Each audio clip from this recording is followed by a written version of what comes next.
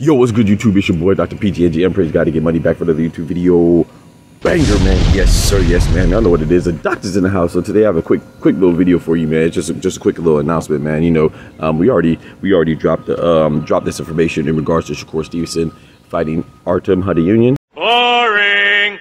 Artem Harutyunyan is a former opponent of Frank Martin. That's probably his biggest fight. You know, it was a loss, most notable fight.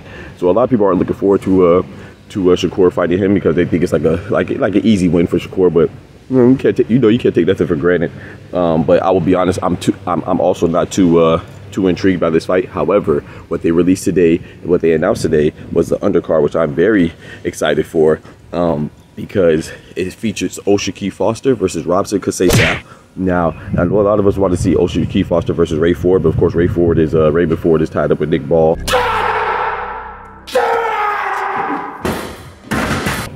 But last time we see Shakur Foster, he was against Abraham Nova. That was a good fight.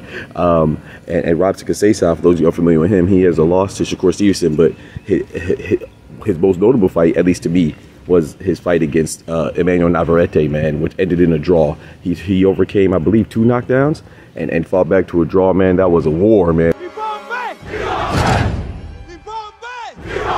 That was a great fight, so I'm excited to see him. You know, I do want to see him versus Emmanuel Navarrete eventually, but you know, they both have prior engagements now that we just found out. You know, Emmanuel Navarrete has an opponent, and then now Robson Conceicao has an opponent, and this is all happening on July 6th, man, July 6th. So I look forward to it. And also, if that wasn't good enough for you, Keyshawn Davis is also on the undercard, and he'll be fighting Miguel Madueno, man. So it's always excited to see Keyshawn Davis, man. He's one of my favorite fighters to watch right now. So I'm excited for this card, man. You know what I'm saying? Not so much for the main event, Shakur versus Artem Harutyunyan.